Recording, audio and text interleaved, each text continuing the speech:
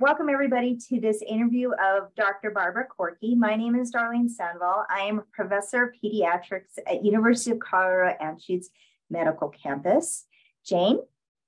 Hi, my name is Jane Roosh. I'm past president for medicine and science of the ADA, and I am a physician scientist investigator also at the University of Colorado Anschutz Medical Campus and the Rocky Mountain Regional VA.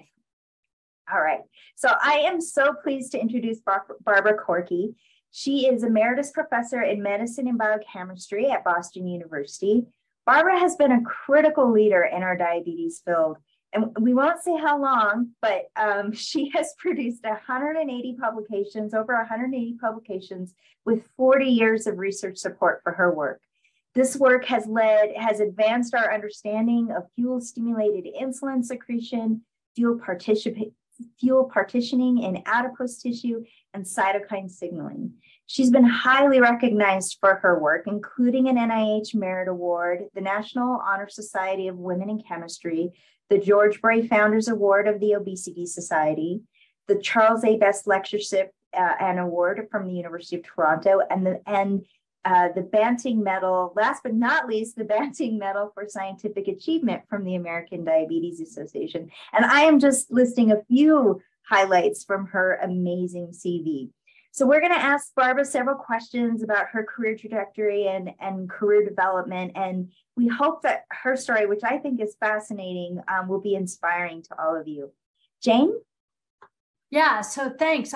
First off, I want to express my gratitude to you, Barbara, for being here to talk to us today in our inaugural interview with women who are transforming the field of diabetes research. And I want to personally acknowledge a big fascination that I have with you, because I also started my scientific career late as a fellow with very little research experience and entered into the field of research. And so you had worked for a while in a lab before deciding to go and get your graduate training. Can you tell us a little bit about that and what inspired you to move from working in a lab to going to graduate school? You're muted. You're muted, Barbara.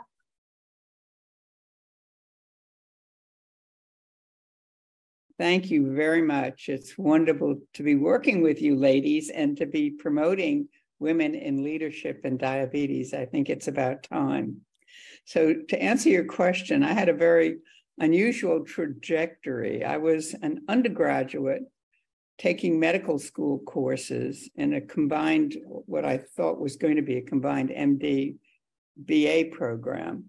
And I encountered a fascinating research project and quit medical school and undergraduate and went to work in the lab where this work was going on.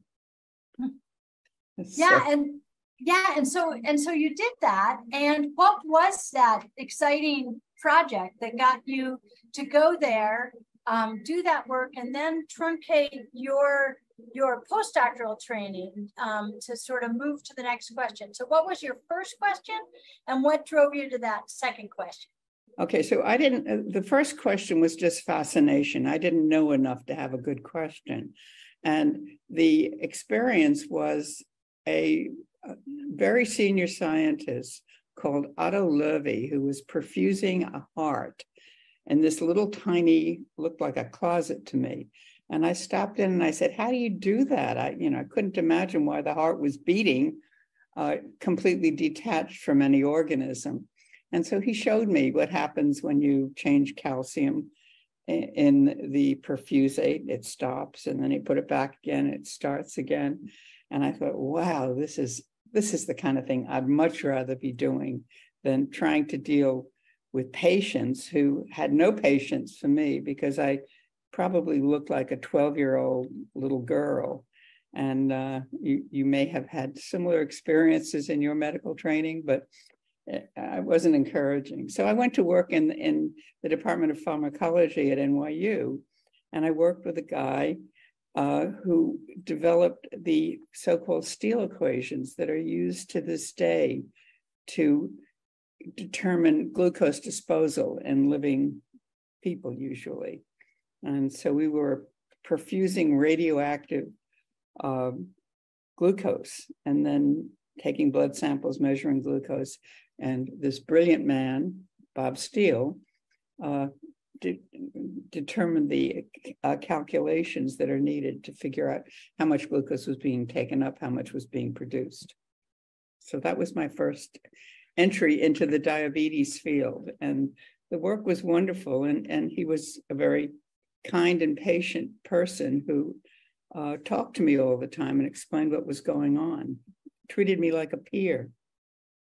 Well, that's just a wonderful experience. And then you did something really courageous. You went in your postdoctoral work was kind of on one topic, I think, and then you switched gears. And what inspired that courageous move on your part? So this was many years later. I was in my early 20s when I left my education. I was 40 when I started graduate school. And in between times, I worked in a variety of laboratories and learned an awful lot of stuff. And I had an education. It just wasn't the traditional route. And so when I finally got a PhD, which I did fairly quickly because I was an extremely good technician by that time.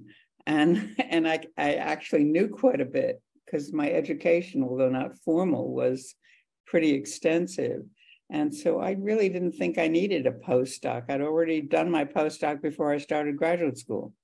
And I wanted to get to where I wanted to be. And as part of this journey, I worked at Pfizer for a number of years. And I actually started their first obesity program. And they had promoted me to a scientist, even though I had no degrees. But and so I worked there. I was interested in diabetes, which was the area that they were focused on. And I worked with islets. Actually, I worked very hard to transition them from testing drugs in dogs in response, or rats in response to a drug, and then doing glucose tolerance tests, to using islets. So I actually learned how to make islets. I went up to Joslin, and a very nice fellow called Jürgen Steinke taught me how to make rat islets, and I came back and set it up as a screen at Pfizer. So I knew, so I'd had a lot of experiences by the time I started graduate school, and I didn't really need more exposure. Now, I wouldn't advise anyone else to do that. I think that, graduate postdoctoral training is a fabulous opportunity to acquire new technology and also make good connections that you use for the rest of your life. So had I not done that before graduate school, I think it would have been important. That's really interesting. I actually did not know about the Pfizer time as well. You have an amazing background. I want to talk a little bit, not necessarily about your specific science, but about how you went about basically your research program. So some of the strategies that you use. One of the things that we talked about recently was those eureka moments that you sometimes have in science. And so can you tell us about some of your favorite scientific eureka moments? Okay. I think one of the things that I remember the best is when I was working with Britton Chance at the University of Pennsylvania, as a technician. I was using spectral techniques, spectroscopy, to look at the electron transport chain. And I was trying to feed in a compound in the middle of the chain. And I kept getting reduction of the first step, but I was going in at like the third step. And it was late at night, and Britton Chance came back from his dinner, and I complained about my problem. And he got all excited and said that this was a beautiful demonstration of the reversibility of the electron transport chain. And I have never forgotten that. It was just so exciting to have, had this hands-on experience and realizing I didn't discover it, but it was my discovery to me. So that was very exciting. Oscillations. When I first became involved with oscillations in insulin secretion and oscillations in general, being able to look at a system that was oscillating when you only add one simple ingredient was, I never tire of that. It's still exciting. Is that enough? That's wonderful. One thing we talked about, it was a few weeks ago now, but we were talking about the delay from when you have a published finding to the time when it's finally recognized by the field. Can you talk a little bit about that and how you coped with that? And that I think is critically important. So I still have on this computer that I'm talking from the first paper that I wrote. And it was some work that I had done at Pfizer on islets. And I wanted to find out what happened between the time you add glucose and the time that stuff changes. And we didn't know about calcium or any of this at the time. And so I took starved islets because I figured they'd take a much longer time to respond. And then I measured all the intermediates from glucose all the way through the citric acid cycle, et cetera, not including calcium. And I, did this beautiful study. I wrote the paper, I submitted it, and it was rejected. And it's still sitting here. It has never been published. And it was, I had nobody to talk to. And I was just demolished by it. But I still like the data. It's really quite good. And I might find a way to get it out there someday. But in the meantime, I talked to a number of people and I learned that this experience was not extremely unusual. In fact, I probably can almost say with certainty that I've never had anything I published accepted right away. It always came back with criticism, but at the time I was so impressed with myself that I'd done all this work all by myself with my own hot little hands, and to get a rejection, oh my God. And so, all right, so you need to develop quite a bit of resilience, and you need to talk to other people, and you need to understand that, this is the way life is, that's it. Okay, so then my early publications, some of which had to do with the oscillations and the metabolism that goes on in islets, I would go to meeting after meeting and everybody would talk about, the mystery of what causes, how glucose is metabolized to generate signals, et cetera. And I thought, I published that. How come nobody knows this? How is this possible? And that's when I realized that, and I'm still struggling with this today in terms of obesity and type 2 diabetes, that you can know an awful lot and you can write it down and you can share it, and nobody hears what you're saying until 10 other people say the same thing and you've said it a million times. And so it's really, really important to find ways to handle that frustration and to accept it as part of what it means to be a scientist. You just don't give up. It's like being an athlete. Nobody's born knowing how to play tennis or volleyball or basketball.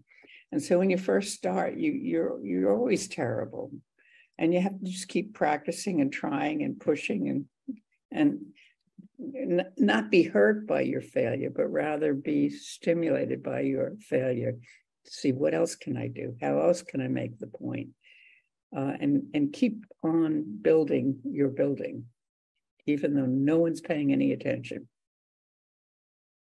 And it actually turns out in the end to almost be an advantage.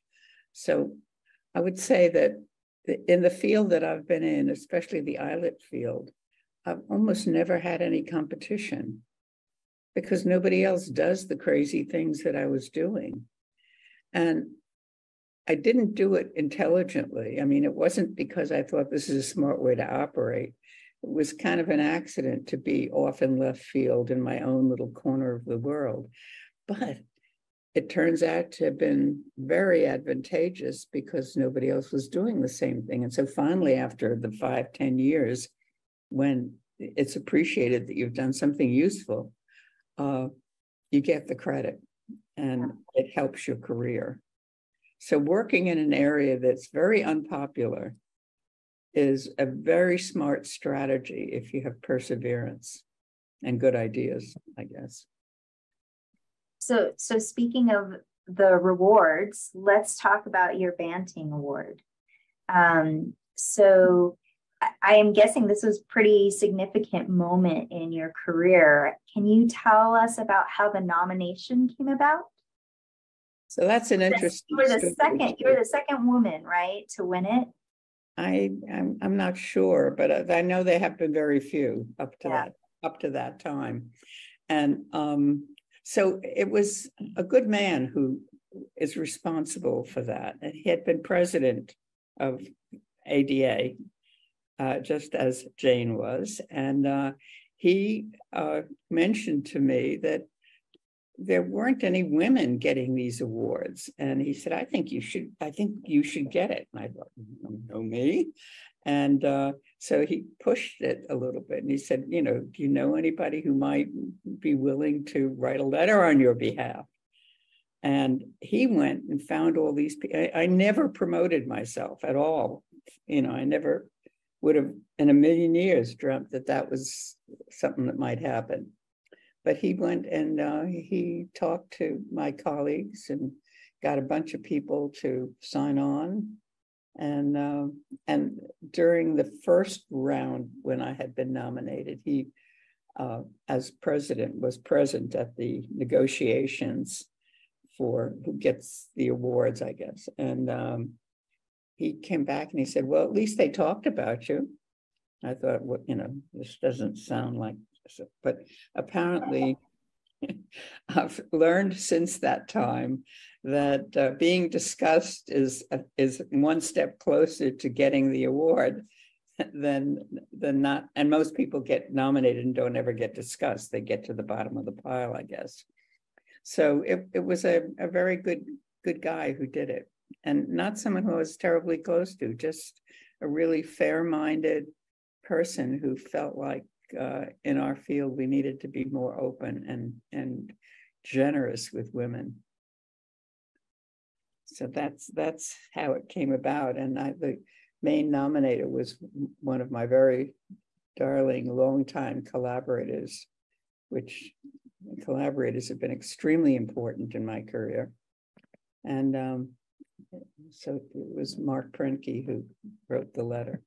Well, that's an amazing story, and one that doesn't happen often enough, which is part of why we have WIN ADA and WIELD are really to help us to recognize people who have made major contributions and then highlight women that can be beacons. So I have a question that is related to what you just said about collaborators and people promoting one another, whether it is your science or whether it is your career.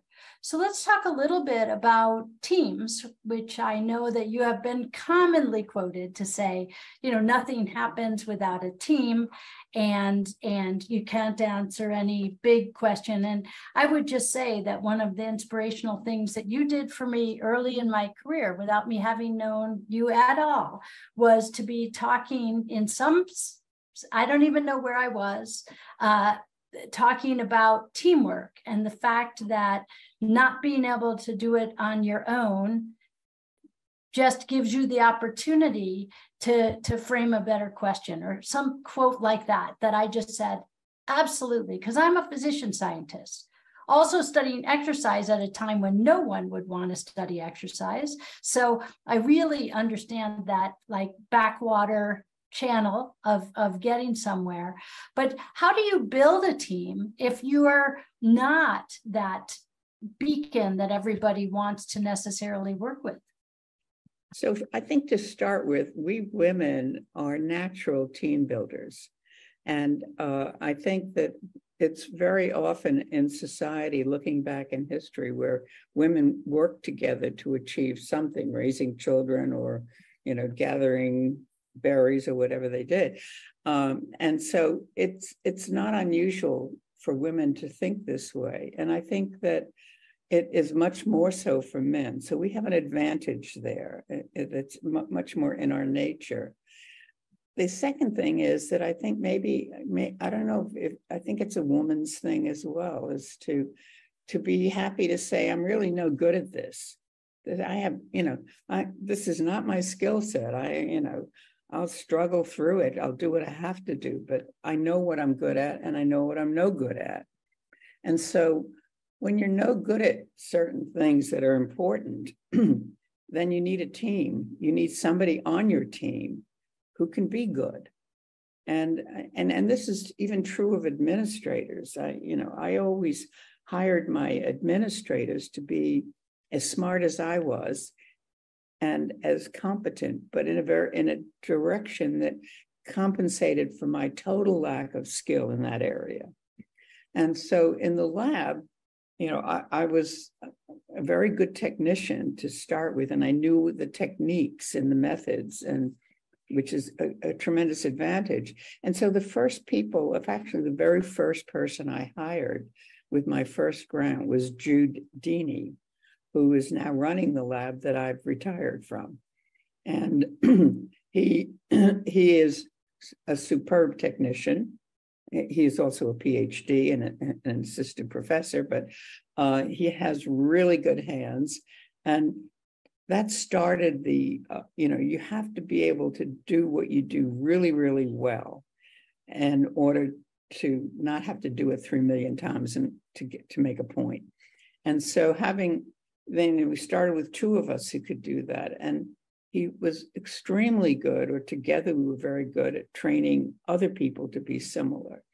And once we had more than a few people, it became a group effort to interview and hire. So I would never, ever have hired anybody who my team didn't approve of and who didn't feel that would be an asset to the team, and who, and oftentimes would be looking for something or someone that had could do something that we needed to have done that we weren't able to do. So that's also a matter of respecting a new person coming in because they're contributing right away. But again, if everyone doesn't happily get along and work well together, it's hard to build a team. And so I would just say, fun. It has to be fun. There has to be something in there. So this is not a question that's as specifically about you as about sort of general advice. This is a career of rejection. There's going to be times when you are writing what you think, just like your first paper, is the best thing you've ever put together, and it's not discussed, or the paper is rejected without even being sent out for review. So do you have some words of wisdom for courage in those moments? So first of all, my first rule is to wait a week, because you get so mad when that happens that you're not thinking constructively. And then remember all the other times and all the important things that have since come out that had the same initial fate. And then once you get over all this emotional stuff, you start to work on it again. And some of the criticism is valid and is good. Sometimes you just get something that's ridiculously inappropriate and send it somewhere else. And in fact, I've made a few rules for myself. When I had papers that were reviewed by a journal that I thought gave a very unfair review, I'll never go back to the journal again. And, you would be surprised at some of the journals I will never go to. Because some people think they're important and that they're having publications in those journals are terrific. But, so there are times when the journal is wrong, and there are times when the reviewer is wrong. But, you have to figure it out. And it's just a matter of sort of dissociating from your emotion. And so what is the best way to handle this? First, is the work really good? And I think that for you and for me, and for Darlene, we wouldn't have put it in the first place if it really wasn't something worth putting in there. So it's, maybe we sent it to the wrong journal. Maybe there are some key experiments. We jumped to some conclusions without quite enough compelling evidence, or maybe we didn't express it. I mean, go through the whole process and you'll get it published eventually. I think I've never, except for my first paper, which, as I say, I still look at it every now and again. Everything I've submitted for publication has been published, and never on the first shot. So a lot of rejection. Yeah, that really highlights how,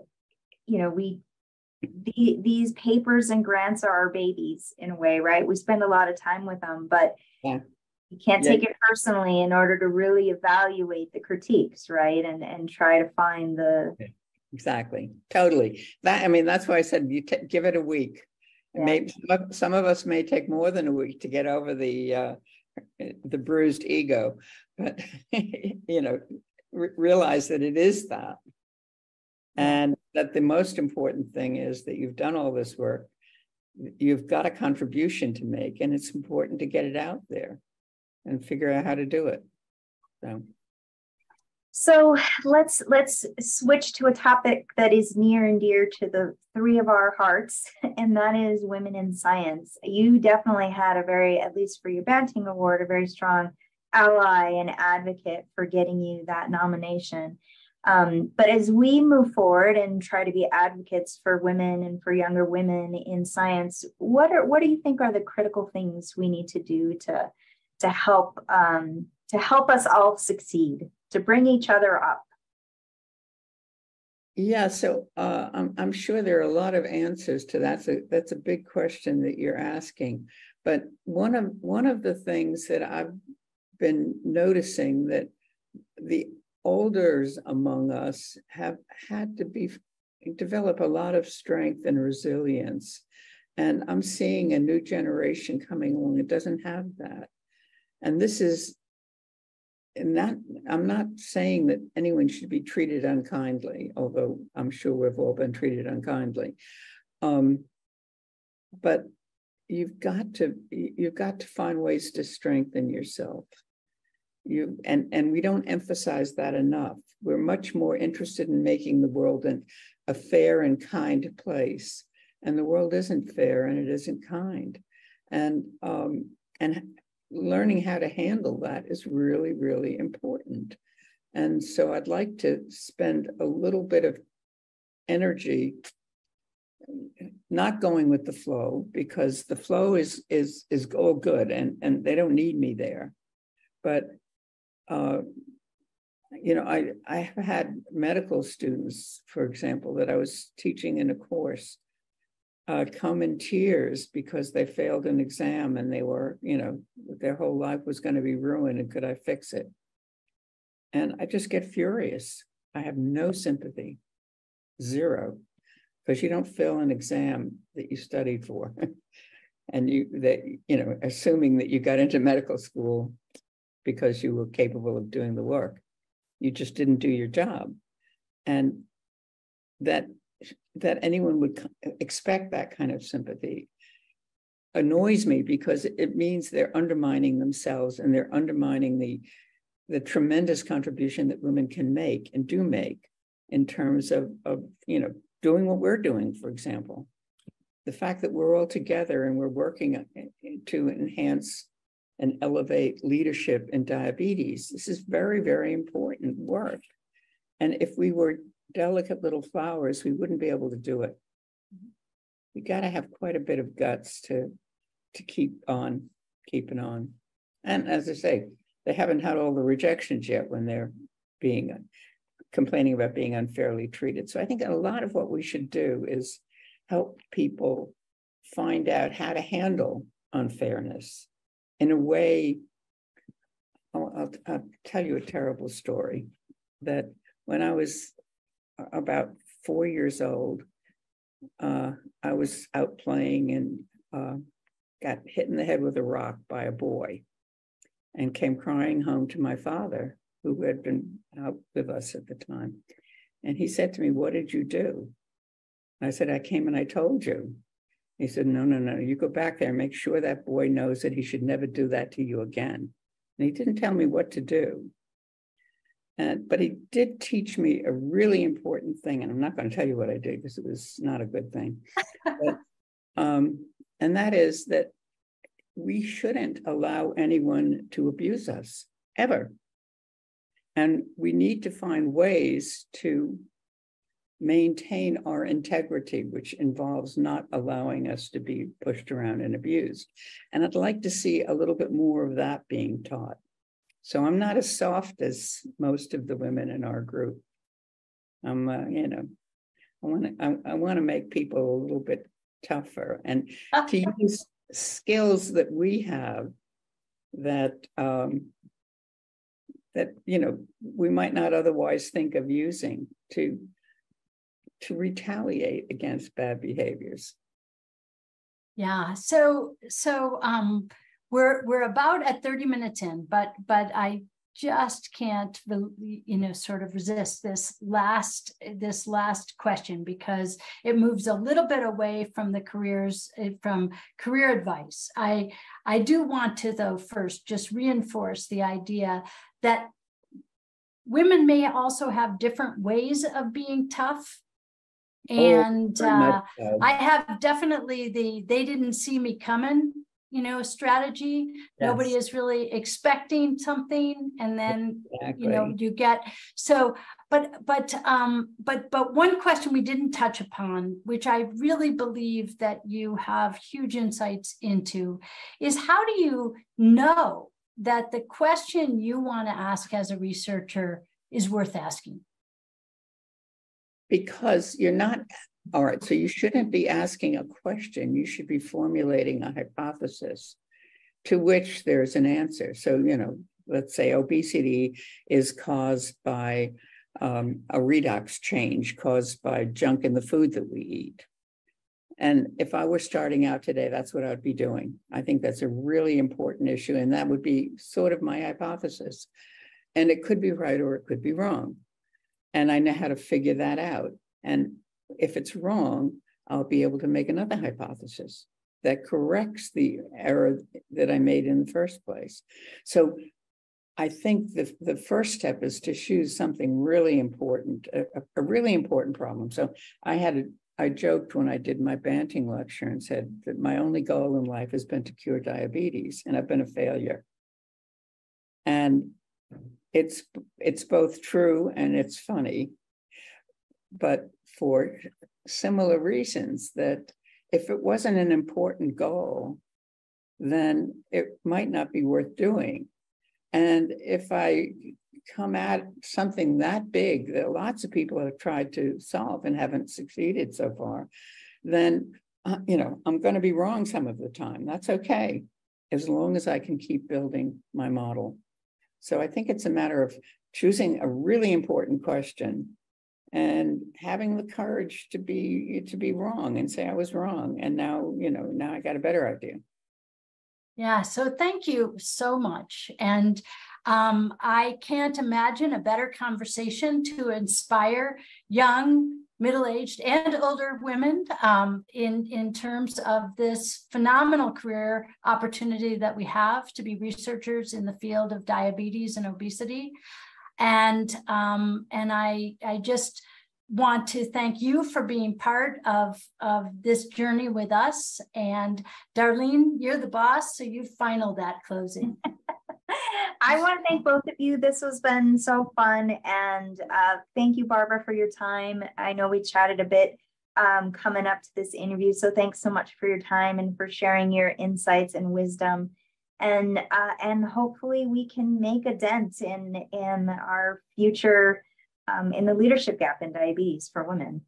We're doing it. We are. Thank you guys all so much. All right.